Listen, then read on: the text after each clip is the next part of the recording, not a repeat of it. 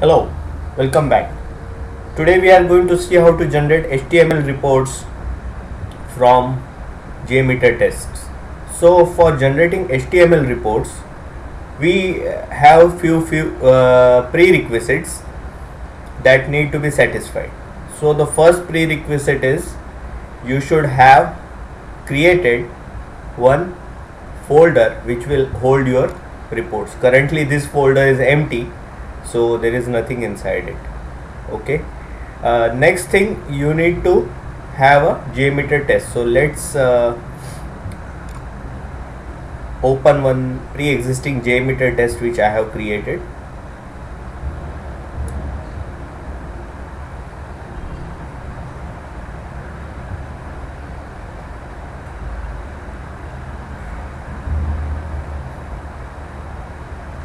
It's opening, so just hold on for a few minutes. It's always advisable to open it through that JMeter.bat instead of Apache JMeter bat, because opening through JMeter.bat will open a console window for you. If you have any system.outs to display, then it will get displayed in the console window. So this one is the console window that I am talking about. Okay, I have opened this test that I have created in JMeter, and it has two thread groups. The first thread group has a thread count of 5 and a loop count of 2. The second thread group has a loop count of 1 and number of threads as 5. I have put two HTTP requests in the first thread group. The first is a home page for livecharger.org, and with it is a response assertion where it is testing for the response should not contain any error or warning. The second one is the about page, and this also has the same kind of conditions. The second thread group has the archives page, and it has a response assertion attached to it which verifies that the response code is not 200. So in normal cases the response code will be 200, and this will surely fail in all conditions. I have made it in this manner so as to show you pass and fail scenarios both in the graphs. So this is how you structure your JMeter test. You can structure it any way you want. I have added view results in table, aggregate report, and view results in tree. So moving ahead, next we are going to see what all changes we need to do in order to generate our HTML report.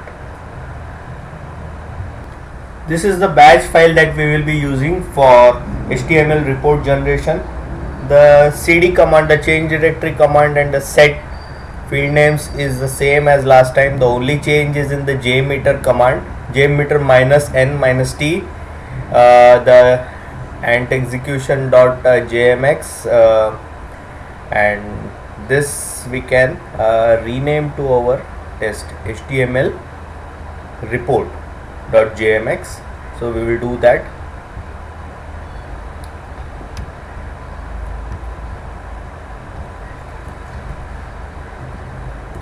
I am changing it to HTML report.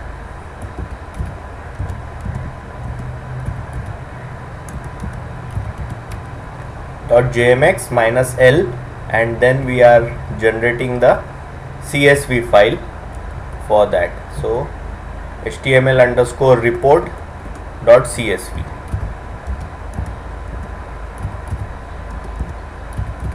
and then after this you will be seeing two new options, -e and -o. These are for the HTML report generation, and you will have to create the HTML folder that I already showed you, and we are all set. This is the test that we will be running. So now I go ahead and I will run this using this batch file. So first I will save this batch file and then I will run it. Okay, I am going to run it now using the batch file. So my file .bat. So I am running it now, and it has started executing the HTML report.csv. it's running. In the meantime, we will see whether the file is getting, our files are getting generated in the HTML folder. Still not got generated.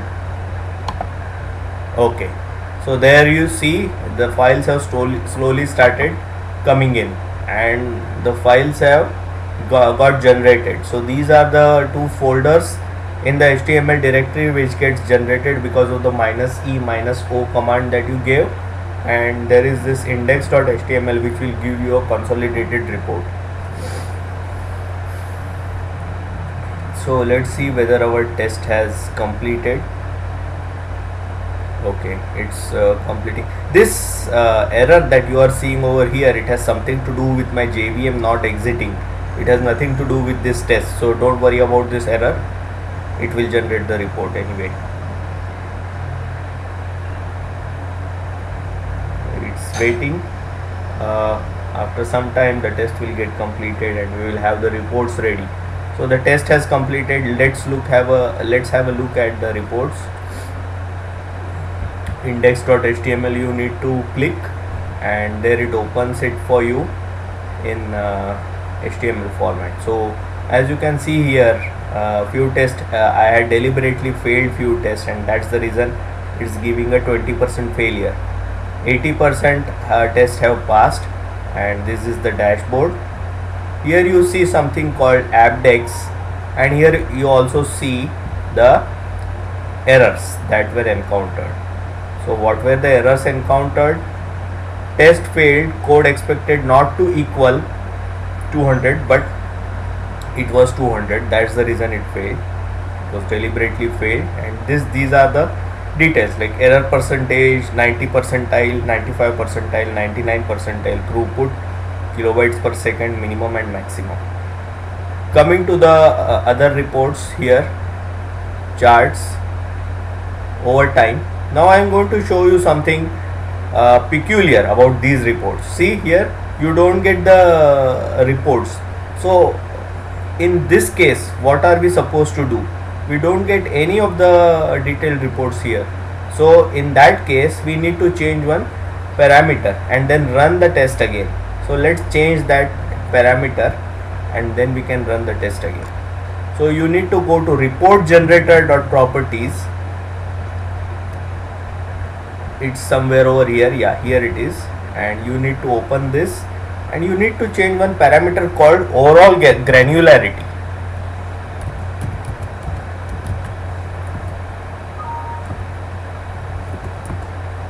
See, defines the overall granularity for all overtime graphs. So here it is 60,000. Let's reduce it to 1,000 and then it will start producing the graphs, line graphs. So I will save this file, save it and then close it, and we will have to run this test again to generate the graphs. That's a little overhead in this kind of scenario, but once you have all this set up, it will be easy. I had kept this thing just to show it to you. So remove these files over here, remove the 4 items and then run the test again. So we will close this Apache dashboard and now we are going to run the test again.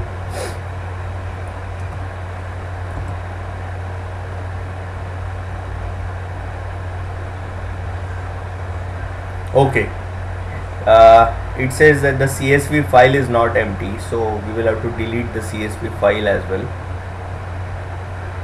HTML report.csv. Yeah, here it is.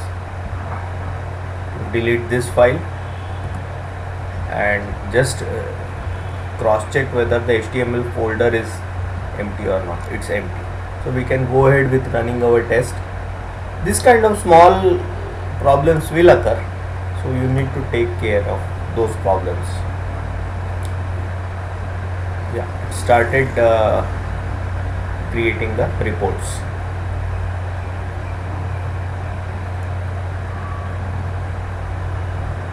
So we need to wait. It has completed the test. This is the exception that I was saying, that my JVM does not exit properly. It's nothing to do with the HTML report generation. So let's wait. Once we see the command prompt, we will go back to our HTML folder. If you have a look over here, the HTML files will already have been generated, but the files may not contain proper data, so we need to wait till the test completes.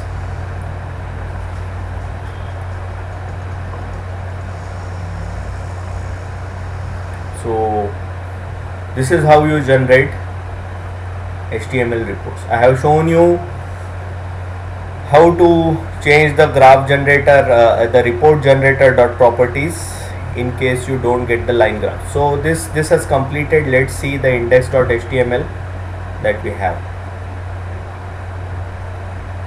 Okay, we get the results here, and we get the usual results. One more thing to be noted is this appdex. This is if you click on this, you will get the information on what appdex is. So I am opening it up in Wikipedia. appdex, Application Performance Index, is an open standard developed by an alliance of companies, and it defines a standard method for reporting and comparing the performance of software applications in computing. So that is what, in short, appdex is. So this HTML report generation is making use of this application performance index. Let's go back to our line graphs, which we were not able to see because of that problem with report generator dot properties. See, this time it has generated the graphs in line graphs in a proper format. So we are getting the graphs. As far as the explanation of these graphs go, it will be done in the advanced session. So see, you get all these graphs. Latencies over time also it will be displayed. So all these graphs are generated. You can just take a screen print and put it in your report if you want. Throughput graphs will get generated. So throughput, it's hits per second. Then if you go down, you will have other graphs, codes per second, okay, transactions per second. See, and you get a lot of information. You get to see the actual performance, how it was. This is another global number of requests per second, and then latency versus request. Okay, these graphs are there. So you want to see more graphs, you can just go up and check the response times. You will get the response time percentiles here, active threads over time. These are the active threads over time. Time versus threads, the time versus threads graph, and response time distribution. This is the response time distribution graph. So this is how the graphs got generated, and I showed you few of the things that need to be taken care of. Another thing that may be of a concern is sometimes if you give the command JMeter JMX file, -n -t JMX file, and -l the report file, even though the format is CSV, it will get generated in XML format. So in that case, you need to look into user.properties, which is in the bin folder.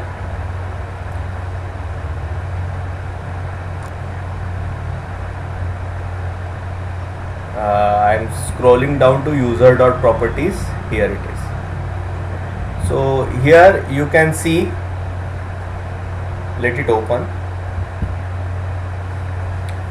Here if you maximize this, you will see that if you give a search on CSV, then you will find the JMeter.save service.output format is CSV. This problem had occurred to me, in which this was set to XML and even though I was generating the report in CSV format, all the data inside the CSV format was in XML,